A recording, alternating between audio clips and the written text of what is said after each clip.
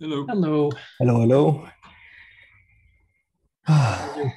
Yeah, good. So I already have 6.5 hours work behind me. Yeah, Well done. yeah, that's how I feel. So yeah, I actually contacted Tal. So I don't know. I said he is also welcome to join today, but tomorrow we'll focus on the logic parts where he has something to say.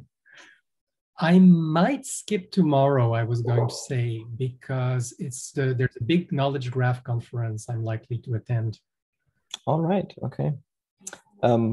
Yeah. Anyways, I hope Tal will join more future meetings. So should be fine. Right. Yeah. Yeah. Sorry about tomorrow. I should have gone, and I wasn't sure I'd go, and I'm still hesitating, to be honest, but it's kind of major. Yeah, do it. Yeah. Then we'll do all the interesting stuff without you.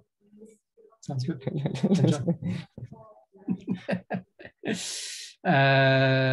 So logic and UX, I saw that there was a bit of discussion about, are we discussing UX broadly? Well, I did say I'd have a few things to say about UX, but it's true I didn't prepare that hugely in depth.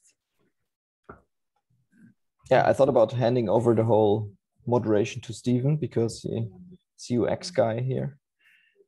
Well, but as Timothy highlighted in Hangouts, the point was to look specifically at UX in relation to some of these very complicated models that we've been discussing recently to get a better grasp of what the actual use cases are from a user perspective.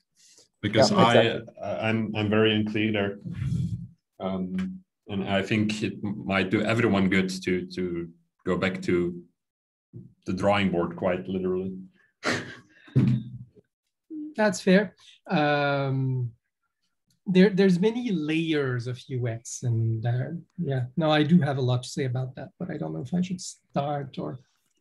Well, okay. It's not that complicated, right? UX is all about you're implementing in a model because you want the system to do something. So you write a user story. I want blah blah blah blah blah. So that, and then you draw just some mock-up that visualizes that situation. Whoever is confronted with that situation, what that would look like. That's the task basically we have to go through. Yes. The visual imagination is definitely not my forte. So for me, it's complicated. The so that part, yes, I relate to. But what I'm saying, and I'll actually take a page from your book, there's definitely distinct domains here. And the so that are slightly different and distinct domains. And I wonder if it has UX impact. Like, is there a UX where we do, like, for example, I speak a lot about kind of a low level data model where we just, align vocabularies and definitions versus the higher level where we speak about things such as predicates, causality, and epistemic. Are they the same level and are they the same UX? Probably not.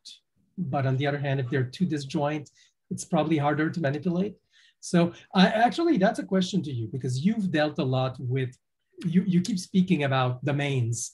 How is that handled in the UX level when there's different domains and different levels, but we want users to be able to think about all those domains? And do they become different UX layers or not? Or domains are totally unrelated to UX. Domains is simply an engineering thing where you split up concerns of a system into separate subsystems, basically.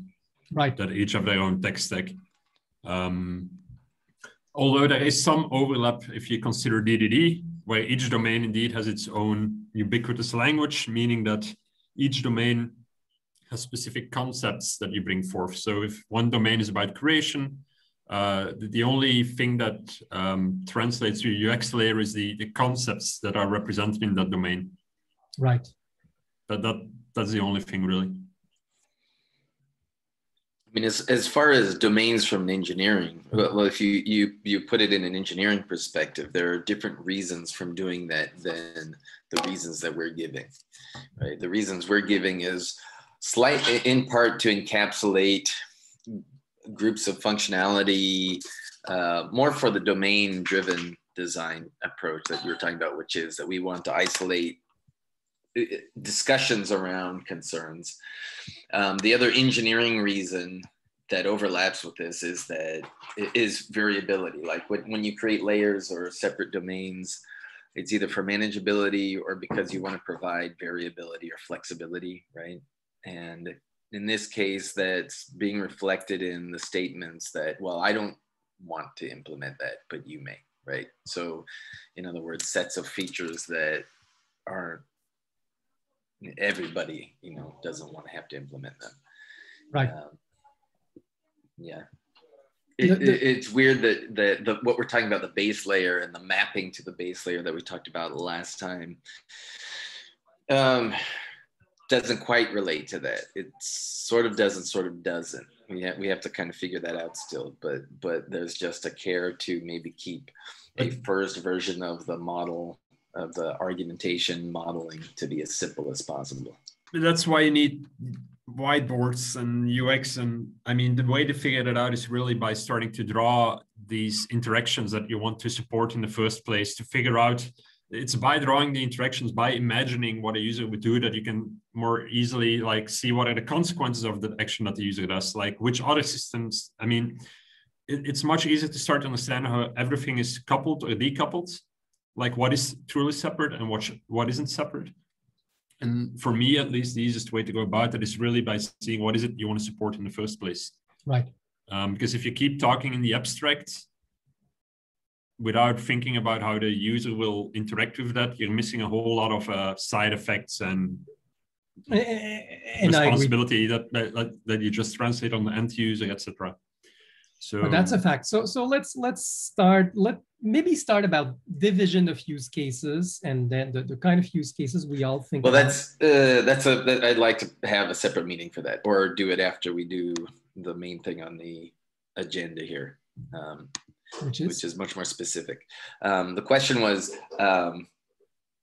what is the point of certain advanced formalizations? That was the question proposed by Stephen. It's like, why do we want these formalizations if not for scoring? And so what I did was take our standard complex case of the lockdowns and tried to map, you know, I didn't try to map real data, but I tried to map a representative example in debate map in different versions. You know, we're stuck with the debate map model, but I tried to show different approaches using the different structures as best I could within debate map that would help kind of illustrate how things might look. You know, obviously I couldn't show ideas for ways to visualize this kind of structure, right? The UI around that kind of structure. But well, that's when you go to the whiteboard where your current tools or whatever come short, and we can jump to a whiteboard. Right. So first I just want to show the mapping, and then we can talk about it and take it from there. But yeah, then after that, if we want to focus some time on UI and on domains and use cases, we can head off in that direction. Today, tomorrow, any other day as well. Yeah, I did say I couldn't make tomorrow. We missed that. I didn't see, yeah. There's big knowledge graph conference. Oh. Well, I'll take a look at that. Yeah, I'm starting to feel under the weather, which is bad. But let's get started. And I'll start showing my screen, I guess. Hold on.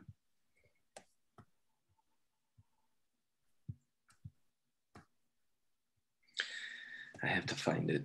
Hold on. Oh, I found it. Okay.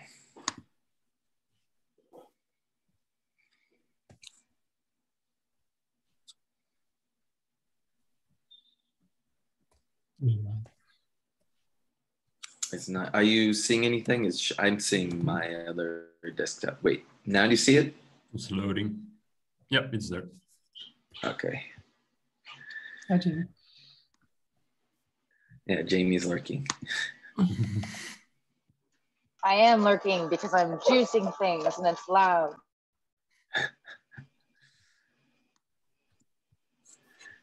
All right. Unfortunately, I've been waiting to talk about this, and like I said, I'm not feeling myself all of a sudden, so I'll do my best here. Okay, so I just start with the top question that we bring up every time. I actually started one step higher, right, which is the broader question: should we lock down the economy to stop the spread of COVID-19? From this, one of the arguments would be the one we've been talking about, which is that the lockdown will be worth it in the number of lives it saves, right?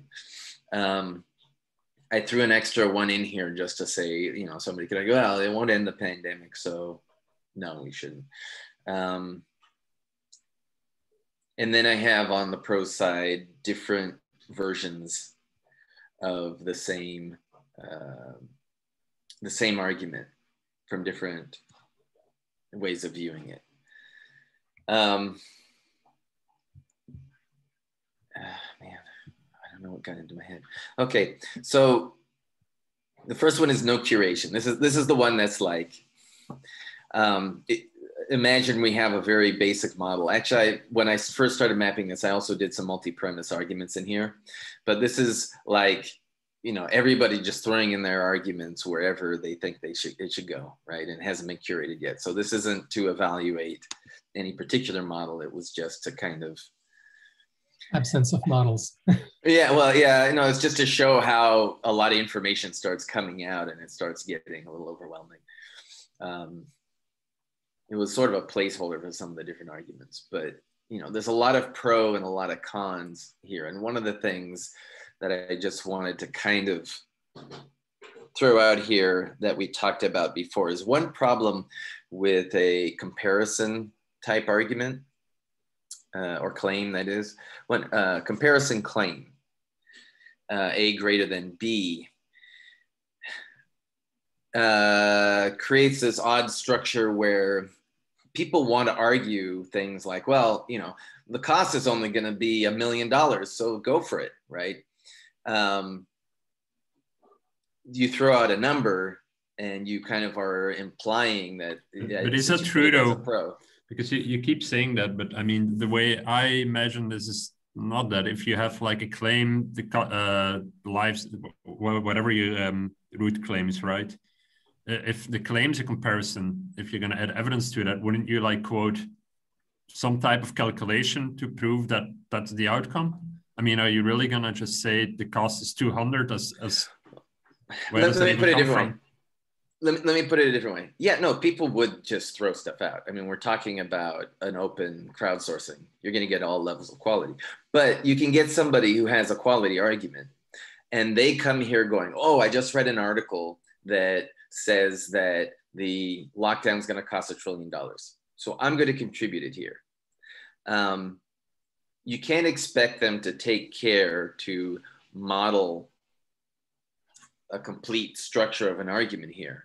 No, but like you said, it doesn't prove or disprove it. So I mean, the relevance is zero at that point. If you add that as support, the relevance is zero. Well, it's all relative, right? I mean, so unless the implicit thing of what that person read was also to say that the cost of life is estimated to be something, then the claim you would add is, according to that source, the cost of the life will be greater, and the specific numbers don't matter. What matters is the reference that did the calculation. That's in the next models, I think, when he's going into the conjunct claims. So curation would clean it up, right?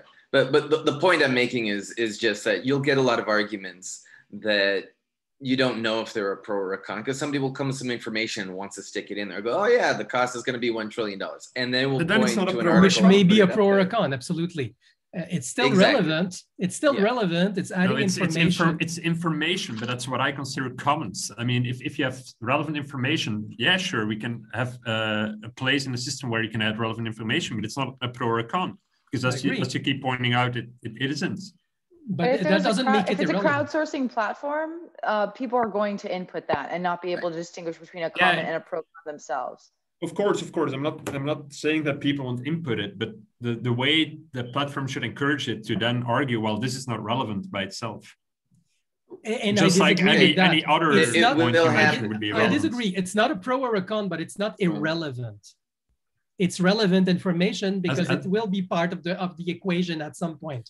It's irrelevant in order to believe. Okay, it is not relevant alone, but that doesn't make it irrelevant. That's what I mean. So give it. It's not relevant. Name. It's not sufficient. It's insufficient. If you want to say it's insufficient, fine. But insufficient is not the same as irrelevant. It's irrelevant by itself. Let's put it that way. Which means the point there's 2 points here that I'm trying to make with this thing. One is, as you've already pointed out, obviously it's incomplete, and that is the type of argument you can't even tell if it's a pro or a con, right? Yeah. And yet, the other point I'm trying to make is it is in human nature to bring up incomplete, missing premises, make arguments with missing premises. That's essentially a missing premise, where actually, or it's a multi-premise. It's required, the structure of the argument requires multi-premise arguments to support or oppose. And they're coming in with missing premises, and they will put that. The point is, from a user interface issue, it will be human nature to put these things in the wrong place, and then we will need ways to clean that up. That's it. But we all agree we should be able to clean it up. And we agree there should be mechanisms to, for example, either indicate it's insufficient or vote it down so it doesn't impact, right? I'm pretty sure we're all on the same table with that. Okay. So the other point here is there's just a lot of information. And it'll be a mess without curation. We all want curation. Note here also, and this is replicated everywhere, is that debate map has the separation between truth arguments and relevance arguments. What it actually does is it has a single node that represents both the claim and the support, is what's going on here. Right. This is a support, but embedded in it is the claim, and you can place arguments supporting or opposing the claim itself through the true here, and the support through the relevant part, right? Also, and this carries over. Mm-hmm. Oh, I was going to say, Tim, I don't know if you recall, but debate map also has an equation inputting feature as well. Right. I've never used it. Well, it's not an equation inputting. It's a specific type of multi-premise argument that it considers mathematical proof. So it lets you essentially put steps of a proof into a multi-premise claim.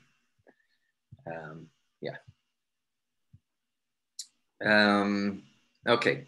So yeah, anything you attach to the true part, if you reuse a claim somewhere else, it will copy over, whereas the relevant won't be copied over.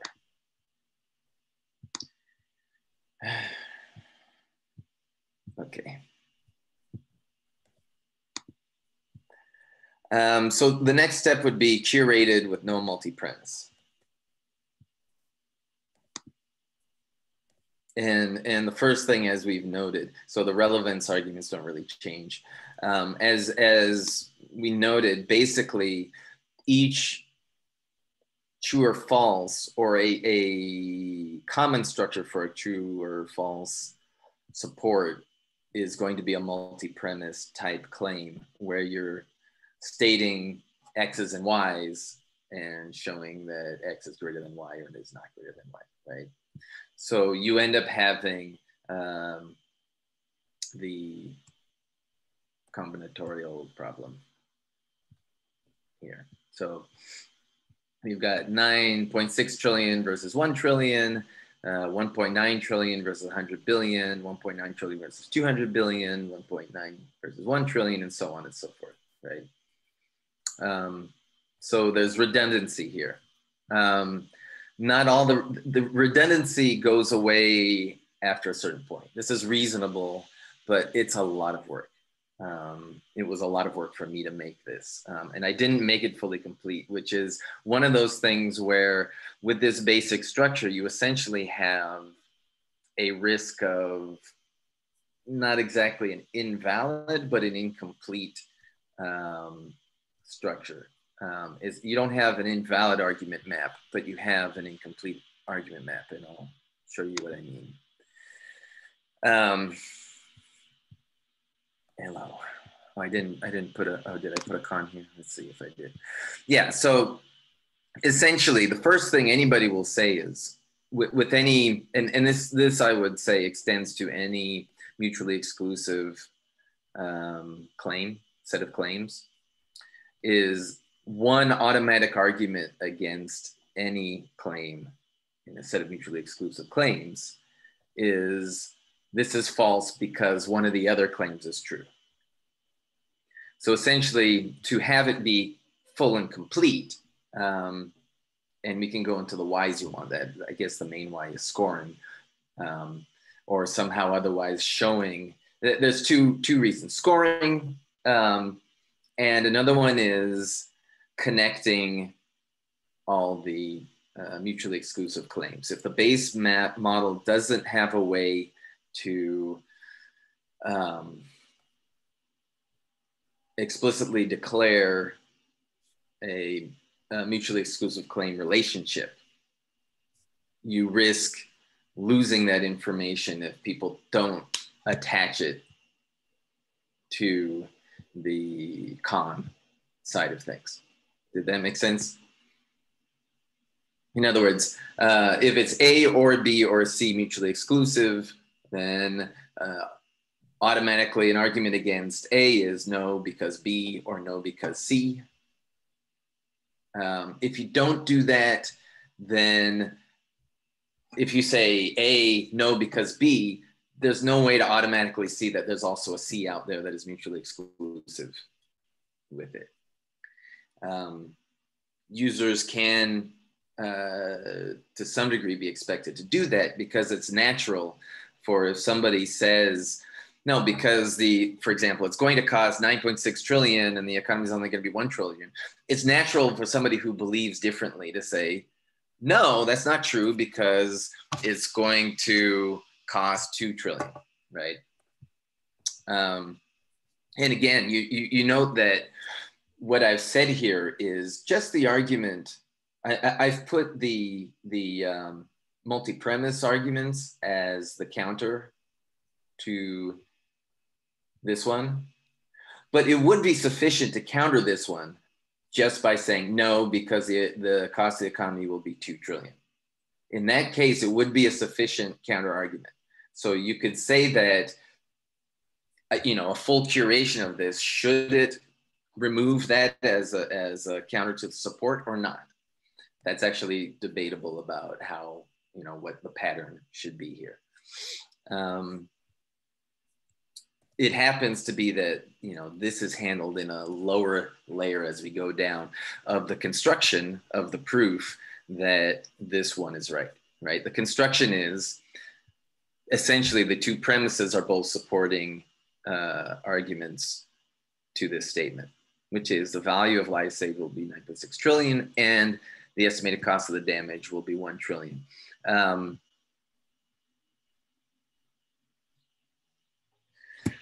There's a discussion then of, okay, it's not explicit that these two are an and both are necessary.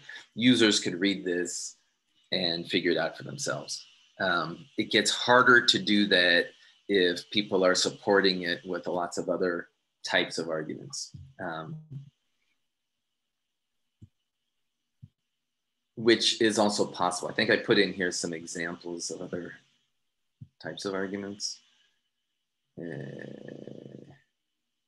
did I put it? Like here, the lockdown will have a negative total impact to public health is what somebody might have argued against the general statement of the life saves, right? This mental health. Yeah, we'll go into this some more under the more simplified models. I think it might be an easier place to discuss that. Okay, so you have this construction here. And this one right here needs to be broken down. It turns out to be an argument you can either argue directly, or you can argue it with another multi-premise argument, which is, you know, the conversion, the mathematical conversion from lives and value per life into the total result, right? But in each of these steps, as we would want it, you can place other kinds of arguments. This isn't the only kind of argument one could make here, right? That's fun. In here, we have that structure again, where the value will be 9.6 trillion. No, it'll be 10 trillion. No, it'll be 1.9. No, it'll be 10 billion. No, it'll be, right? This is the case without any overlap too, and without, you know, the whole range and set logic that we've talked about. That makes it even more complicated about. I know it'll be at least 1 trillion, right? So that's an extra level of complexity that we would have to wrestle with at some point. Or not, just allow the complexity to grow. My goal would be to make this as manageable and readable as possible. Note here also, this is debate map doing its magic in terms of reusing claims. This is an argument. This argument is copied over and over again for every one of these. In fact, what you can see is it creates a cyclical graph here, right? I'll do the cyclical graph on a simpler one. Hold on. The value of a single human life is 9.6 million. Okay, we can do that one. Because again, you have mutually exclusive results of what is the value that we should use per human life, right? I don't think I fully map this one out. This is a place where you have inconsistencies, right? I didn't fully map this out, which means you really should have, if there are 3 mutually exclusive values, you should have 2 arguments against each one every time, right? So I didn't fully do that. But at any rate, you can see that it creates an infinite loop because it's reusing the arguments, which is cool. I like that.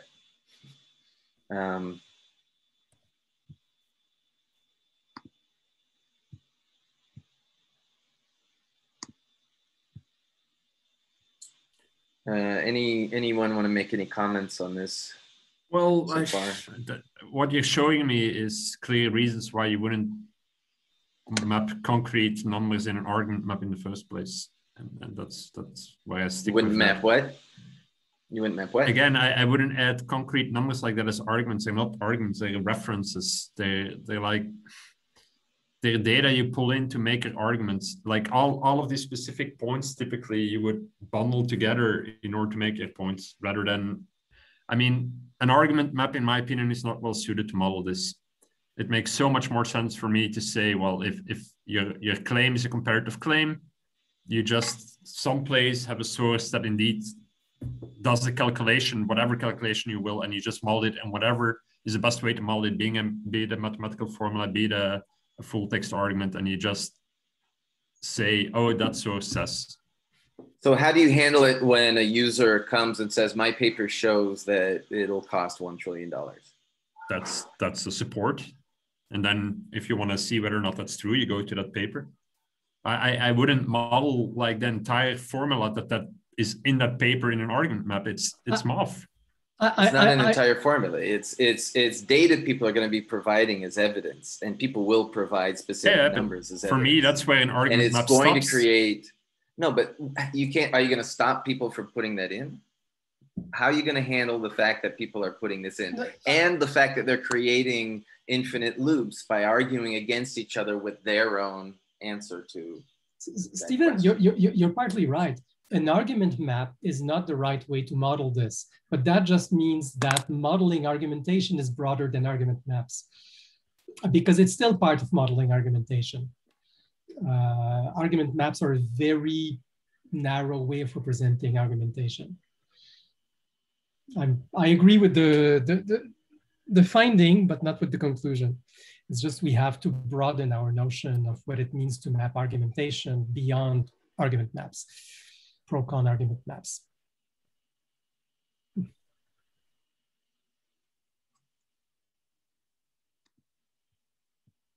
Yeah, I'm not certain what that means. I mean, what it means is, for example, you say, I'd model that differently and you'd want something. I agree. I would have a totally different way of modeling something that isn't like this sentence. What we're speaking about is we have various estimates and I plot them on the x-axis and I do a kind of probability distribution of estimates and have a kind of average or median or whatever statistical thing to say, combine the estimates about economic cost, combine the estimates about...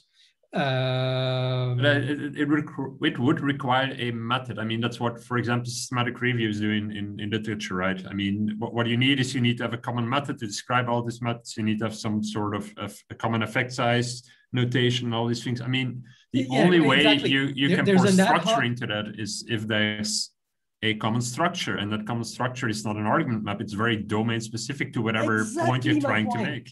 Exactly my point. I agree. But it is also part of the argumentation. What I'm saying is you need a domain specific, extremely ad hoc map to take all these things. Yes. And some of those things, but by the way, but what I'm saying is it's not disjoint from argumentation. This is still part of the argumentation domain, even if it's not part of the pro-con argument map domain. It's information that's relevant to bring up in the arguments, but I don't see the problem with simply, as Jamie does, have a static immutable link where you point to and you summarize whatever that claim seems to infer as a claim. Like there's the study by blah, blah, blah, it all shows that the cost would be greater than that's the point you're trying to make. Just do that and link to an ISBN number and you're done. What I'm trying to say is these things let me finish quickly and then it's not, this is input to that. It goes both ways. Like, for example, I could imagine on my XY graph putting an argument saying, well, the value has to be higher than this because blah, blah, blah. So there can be arguments that go into the graph. It's not just the math feeds the graph. It's the arguments feed the graph, feed the arguments, feed the graph. We will have to do ad hoc stuff that mixes arguments and mathematical considerations. And I think this is part of what we're designing. Tim. Yeah, so this gets into the reason we're designing the CD in the first place, which is at some point, if you cut it off at the point of, say, academic papers or, models or whatever, that's the line you're drawing at the point that this discussion is going to be canonical. So the question is, do we want to design a system that can answer the question, how much, or answer the question for each person and centralize all the information about it, all the arguments for and against, how much we estimate the cost of a lockdown would be? If we don't want to centralize those arguments, then I would say we're not really helping the accumulation of knowledge any further than academia has done so far. We're not improving that state in any way. And that to me is not something I desire. I desire to centralize to some degree where people are arguing these questions. I agree. You're talking about more than centralization. You're talking about somehow automatically calculating and comparing, because I have nothing against centralizing, but it's for me the same as just having a list of links of all studies that show data one way or the other. I mean, well, first of all, those studies, yeah, but you still need a structure that says you need to gather around. The cost of the lockdown will be $1 trillion, right? You need to gather that in a single place. What you want is, if you have a claim that relies on the cost of the economy, you want to centralize all sources that estimate the cost of the economy. That's what you want to do. That's what centralization means. And nothing there has to say that it's all the ones that say it's 1 trillion. I mean, it's probably going to be only one study that says it's 1 trillion. It would be very surprising. I think that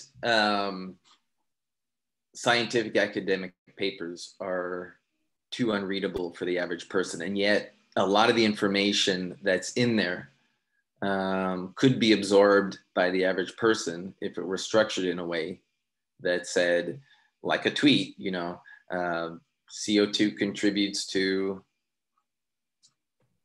global warming or whatever, you know. You break it down, you go step by step, and there's still, you know, within a single long form scientific but I'm paper. I'm okay with modeling CO2 contributes to global warming, but it's something totally different than the whole example which is in front of you. Okay, right but the cost of the lockdown to the economy is going to be decided, or is going to be calculated by economists who will write papers on it. And the paper is going to be full of claims.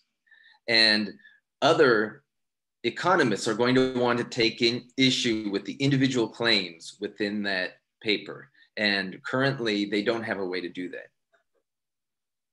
Well, they do, but not in a way that's accessible to the public. And I agree right, not in a way that's interlinked in the way that, and centralized, right, that we would like. Yeah, all we'll have is quotes. This paper is being quoted by this one. We don't even know if it's an opposing quote or supporting and probably partial and saying, I agree with that part, but not that part. And we'd like to be able to know the life of each claim.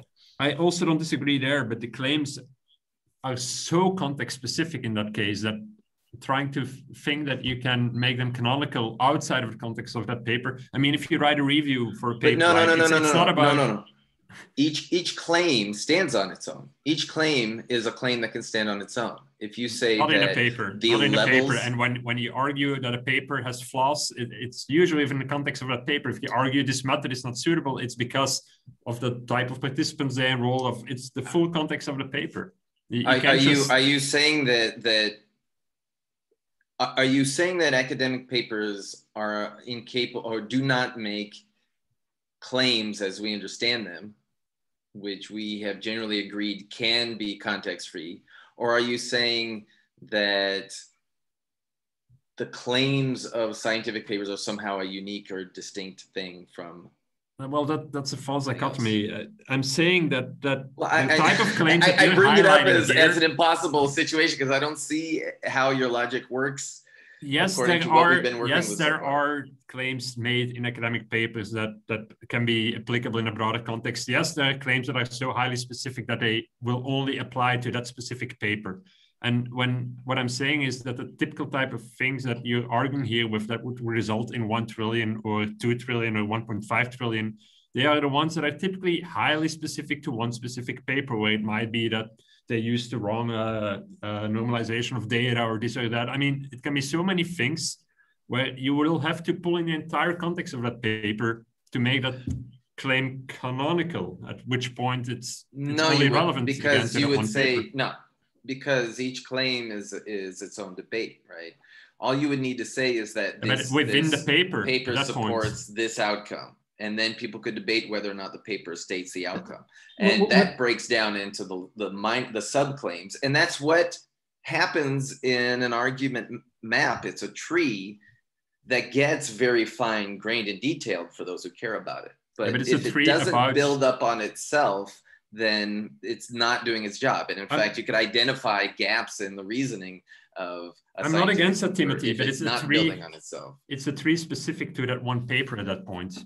No, but that's okay. What often happens in the paper, quickly, is you have this, I agree up to a point, there's an ultra specific contextual claim in the paper that is proven by the paper, but there's also, you know, in the conclusion section, this generalizes to this broader claim. And it's a not full support, it's, you know, somewhat weak probabilistic evidence mill to the grist, grist to the mill, sorry. But often the ultra-specific claim is highly specific and very hard to reuse, but it is very clearly connected to a more generic claim and is said to be evidence. And then you can argue, is this proper evidence or not? But I mean, you can distinguish, this is the ultra-specific claim and this is the broader claim that it's trying to support, and make the connection on that basis, of the basis of the more generic claim, which is often explicit in the paper. Which so I would don't be see that as a problem. Which would be the claim that ends up in the argument map, yes. Which says that the cost is greater than. No, but that's I'm the saying the ultra-specific claim also makes it in the argument map because it is taken to be evidence for the broader claim, and so it belongs. I'd like to point out something that we're maybe forgetting, which is claims will appear in the argument map to the extent that human beings decided it was worth putting in there. So I'm not saying it has to be that every single paper, every single claim is going to be there. I'm saying that when somebody uses that paper to support the $1 trillion outcome and people start to contest it, it will be filled out according to the debate that people have about whether or not it really supports that. Try to walk through a use case where there is an existing claim that says the damage done to the economy is 1 trillion, where it's not that specific paper. I mean, the point is that specific numbers you're pulling out of thin air here are the specific claims that are made in papers in specific studies. The types of claims that people use in everyday argumentation do not mention specific numbers. I think maybe you're mixing the specific case with the more generalized use case, which is, for example, if we take the case of a life is worth $10 trillion, right? $100 million. Why would anyone make that claim? It is made. It has been made. In fact, it is used. Wait, no, it is a standard economists have kind of standardized on that amount.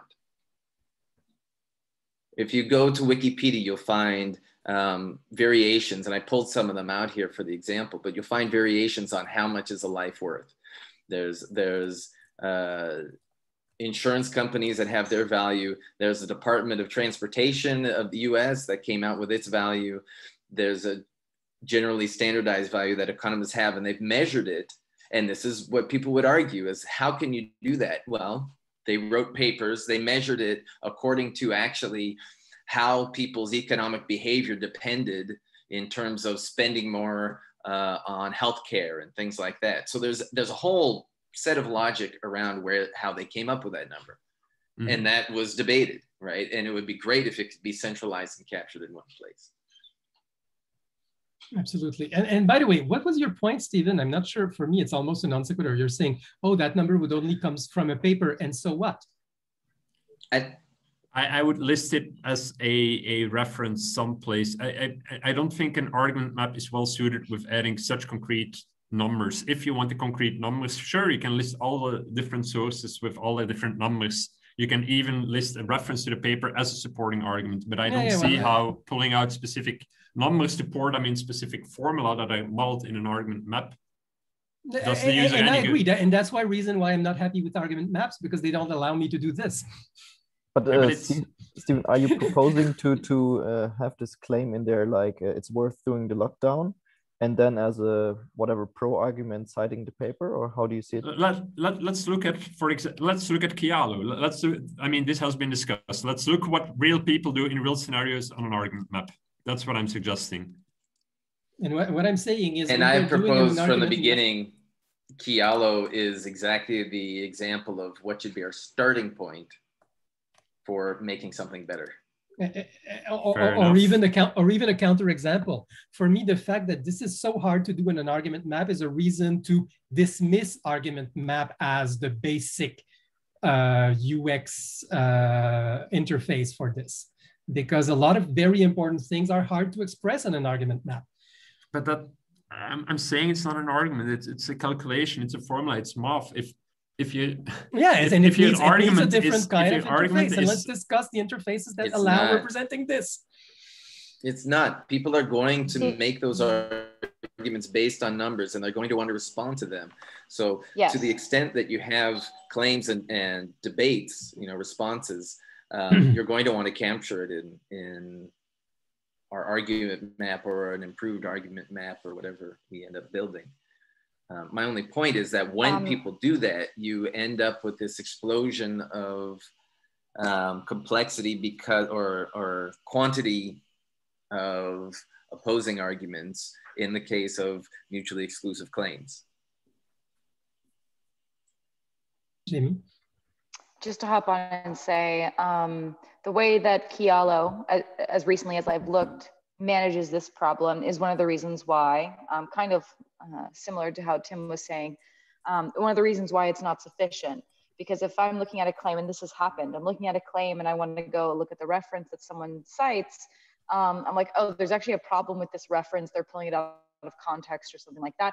And like, how can I argue with that? Kialo doesn't have relevance. That, I mean, we all agreed, and we already have in them all relevance. We agree that relevance is important. You need to be able to argue about relevance. That's one of the main problems of Kialo, yes. But that's, I think, and related you need to be able to argue about the veracity of the references as well. You know, like a picture of an electron micrograph picture of a coronavirus was taken and submitted as evidence. Yes. And then it turned out the picture of something else that was addressed in a different paper. You can do both. The paper says, you can do both, because what I'm suggesting is that you add the paper as support for your claim. So if you disagree with the paper, you can add opposing arguments to that support. If you agree with relevance, you can add opposing arguments to so you can do both of these.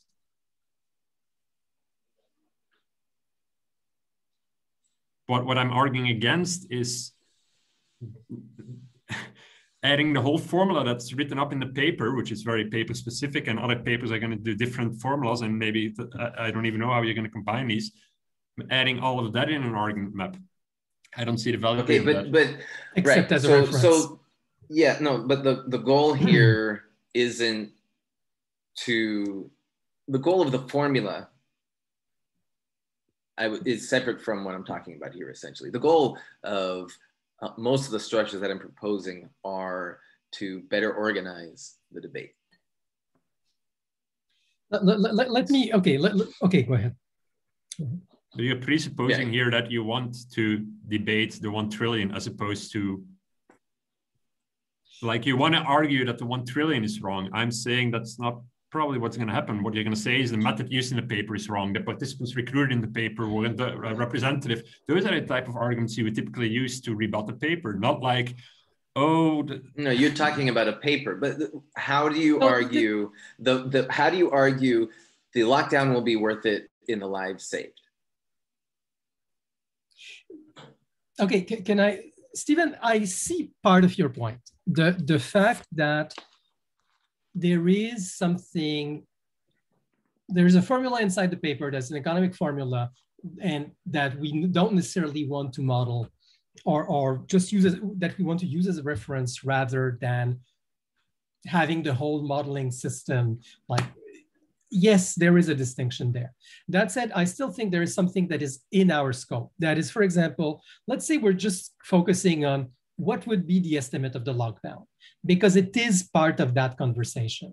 And I could totally see somebody saying, according to this paper, it falls in this, it falls in this range, or it's at least more than this, or it's no more than this. And I could see a kind of linear scale and saying, this paper puts it in that range, this paper puts it in that range, this paper puts it in that range. And if you want to argue that it's lower than this or higher than this, well, these are the papers you need to refute, and eventually, and there I agree with Tim, go into the arguments and why is this argument not valid, not relevant? Now, the formula is a reference, and why is that formula not relevant, or why was it misused, or why this, why that? It's at the argumentation level. But being able to say, when you're saying it's more than this, you're actually, you need to refute a range. But just add a claim, the cost is greater than that, and at all the papers that assess it as greater than that. Exactly. That's precisely what I'm saying. What I'm saying is I need to be able to make a kind of range refutation, saying because I'm saying it's higher than this, I need to argue against all that say that it's below, and vice versa. And this is definitely something which I think is in scope for us, because these conversations do happen. Somebody who says it's more than this, less than that, we need to argue for a whole range of arguments. Yeah, but the reason you want to model the actual calculation again has something more to, because I just told you the solution. You can add a claim, the cost is greater than that. It's plain text and people add all the papers. No. So why do you need to do the calculation? Why do you need to formalize the exact numbers? Because I want to know, when I say it's greater than this, which of the other arguments am I arguing against? There's 50 arguments saying it's between this and this, it's greater than this, it's around there, whatever. So there's 50 of them. And I'm saying, I'm saying it's this one. Well, that means I'm agreeing with some, disagreeing with some. I want to know exactly which ones automatically. I think for me, that's installed. You're again presupposing that there's specific claims that bring up specific numbers. I am. I'm telling you, it's much more likely and much more constructive on an argument map level to simply, what is the point you're trying to argue for, and then pull in the sources that make that conclusion. No, but that's because you, in your sentence, you had to put in an argument map.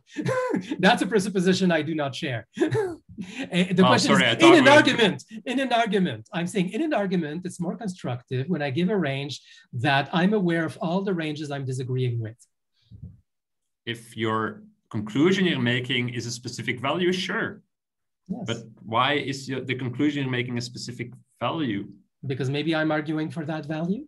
Maybe that's not a very realistic use case. How is it not a realistic use case? People do it all the time. Especially when the scientists come into the debate. So economists value a human life at $10 million.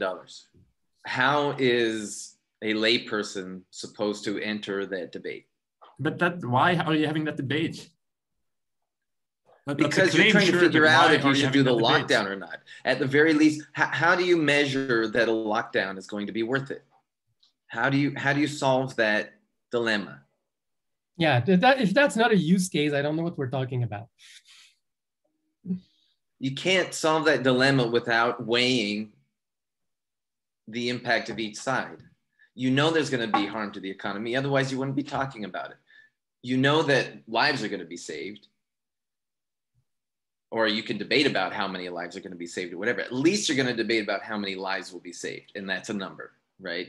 You could sure box it in ranges. So I think it's going to be at least 1 million. I think it's going to be a few thousand. You're still talking about the same thing with mutually exclusive outcomes, right?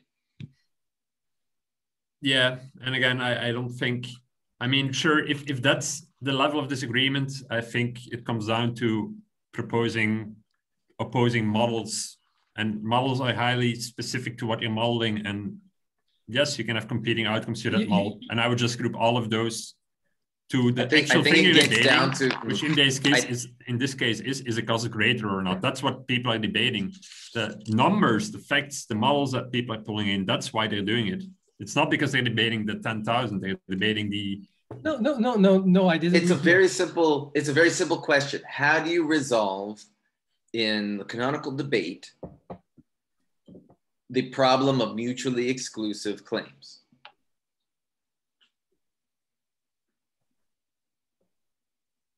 A dialectic or a yes-no doesn't do it because it adds the complexity of an infinite loop. And I've seen it over and over and over again. And when you're saying people are debating models, not numbers, up to a point true, up to a point false. I mean, if I'm saying it's more than 10,000 because, you know, we've agreed on the other two parameters of the 3-parameter equation here we have, we've agreed on those two, but we're still arguing on one of them, then yeah, I care about the number. And we can have different models that arrive at the same number. And frankly, I don't care. I'm saying this, I'm arguing for that number because it's important for me. For the higher argument, it's too much. And if I can achieve it by different models, and somebody else will care about the model and not care about the number, which is also fine. Related to what you said, Timothy, like infinite loops, I, by the way, don't see as a problem. Again, my main I don't see the infinite loops as a problem. I don't see it, and I went down and showed you. The problem I see is the difficulty of organizing the argumentation when it's a choice between multiple options instead of just a true false.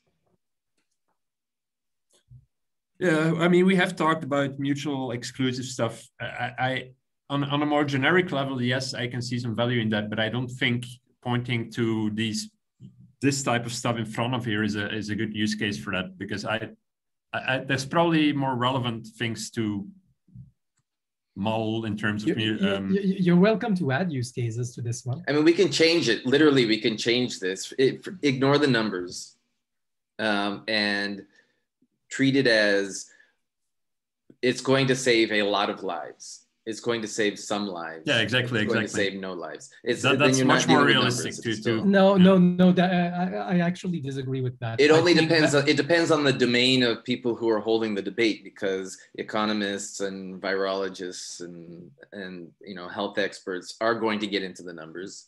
The average person, no, but I want to support at all levels of expertise. In fact, I want to invite people with the real expertise into the debate.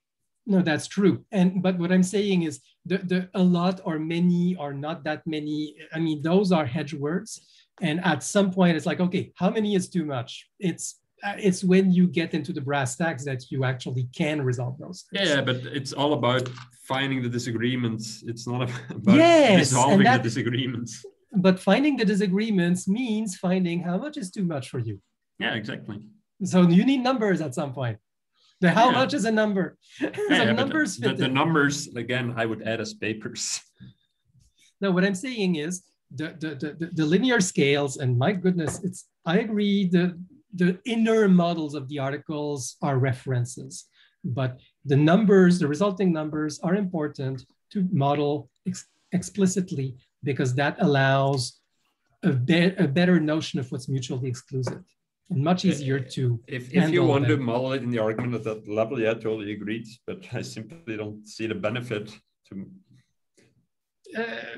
that's what Tim was showing. He's not done, but I see the benefit.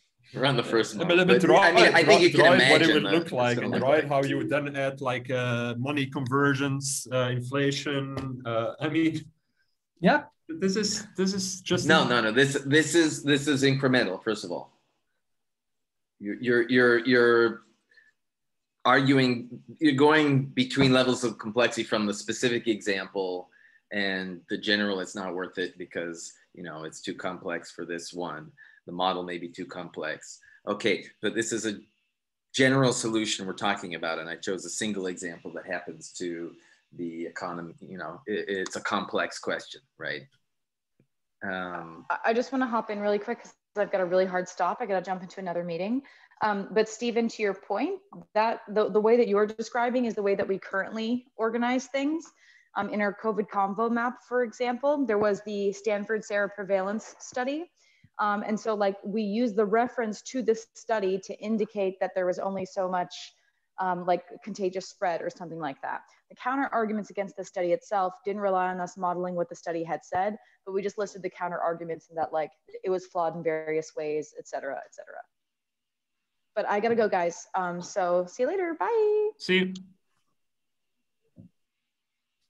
Yeah, so but on the other hand to that, as a counterexample, I listened to a podcast called Serious Inquiries Only, and it's not a fantastic podcast, but one of the things they do is they take complex issues like this, like the, is there more police violence against people of color than Caucasians, right? And they'll take a paper that was written, or they'll take papers that are usually cited by one group or another as proof or counterproof or whatever, and they'll break down the claims made by the paper one by one and show why they agree or disagree with the individual claim, right? And I'm sure the people that wrote it would want to respond to that claim by claim, objection to objection, or whatever. So these things are happening in real life, but not being captured. And I think that the people who actually write the papers would be glad that you could centralize this discussion. Anybody else has a hard stop? Oh, Stephen. You're on mute. Sorry. I'm not against having argument maps about very specific claims, but what you're trying to do is you're trying to make this canonical and relate all of them together. I'm against formalizing these and relating them somehow. Yes, it's totally useful to, in the context of a specific paper, argue that a certain specific number represented as a claim within that paper is false. Yes, that's nice to have. But what you're saying is that that claim should somehow be canonicalized and be put on par with papers in another context with a different model and a different way that things are calculated. That's what I'm arguing against. So yes, it's no, I'm just saying, like, any claim you should be able to pull out from a paper. Yeah. And you should be able to treat it like any other claim, which means you provide supporting arguments and opposing arguments. Yes, and thumbs up those to that. Aren't going to come from the same paper, right? What I'm trying to do, the whole point was about UI here. It's not about, like, I'm not even saying we have to use formula in the system. I'm trying to show how the incremental formalization simplifies the reading and using of the model step by step. I didn't even get to the next step, which is multi-premise, but that's all I want to show. And we can decide if we think it's worth including these structures into the model, right? I strongly believe it is, because it makes it so much more readable and manageable, right? But I'm sorry we got caught up on specifically numbers as parameters, because by no means do any of us think that numbers are the only place you have mutually exclusive claims. Right? But it has been the example that we've been using for the past 3 meetings. Right. And now I do think that numbers would come into it at some point, but that's something we can talk about as a separate discussion of how you deal with mutually exclusive claims in general, right? Each new structure is something that's a separate debate about whether or not we want to include it. I have a hard stop. So, I guess we'll have to table the rest of my so Marc-Antoine, you can join tomorrow? No, I cannot. What are we doing about tomorrow? Are we skipping or? No, it's up to Felix. I invited Tal now, so it would be nice if some people would be there. Well, I can be there. I have no plans. What would be the topic? Actually, I'm jamming. Insights from his, because I told him we're talking about logic and argumentation, and he has probably something valuable. Oh, right. There. Yeah, well, right. you could reschedule him too and tell him we'll do that Friday after all. If everybody thinks that's the right thing, then I'll. The logic and argumentation is definitely something I'd like to be involved in, but I don't want to be the one blocking things. But now, if Steven also can't make it, if it were just me, I'd say I'll catch up too. But it's a group decision.